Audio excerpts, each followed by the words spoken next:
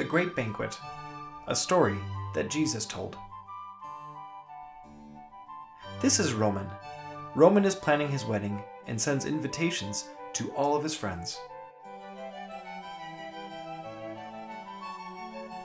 One of his friends receives the invitation, but decides not to go because he is busy painting his new house.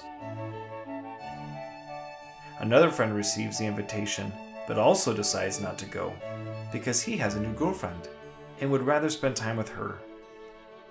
Another of Roman's friends receives the invitation, but does not want to go because he planned to go on vacation during that time and does not want to change his plans. As Roman's wedding celebration starts, none of his friends have come. Roman is frustrated with his friends because other things were more important to them than coming to his wedding. But Roman decides to go out to the streets and invite all of the people that he meets to come to his wedding.